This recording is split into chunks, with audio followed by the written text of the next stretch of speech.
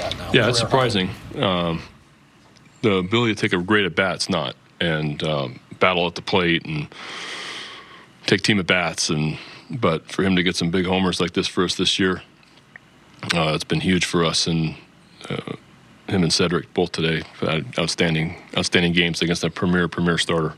Yeah, it's been a while since you saw win those kind of games from Cedric. How happy were you that he sort of returned to his early season form? Well, I think when I said some guys needed those 4 days, I think that Cedric was one of those guys I was talking about. Just coming off of injury, kind of being thrown in there, try to give him a little bit of rest in some of those games, but just not easy to do. Not easy to miss a month and then come back and kind of finding his way. You saw him get a great jump on a steal attempt tonight. That ended up scoring a run.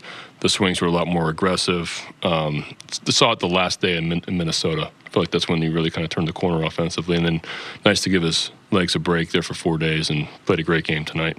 How do you assess Kramer other than the third inning? Well, really impressed after that third inning because of what that third inning could have spiraled to. And just lost command there in that one inning, but great job of getting it back, and he got better as the game went on. I thought he was really good in the fifth and the sixth, stuff-wise, and but yeah, I mean that was for me a guy really learning at the big league level and understanding that sometimes you're going to have tough spots, but deal with adversity, come back, kind of regroup.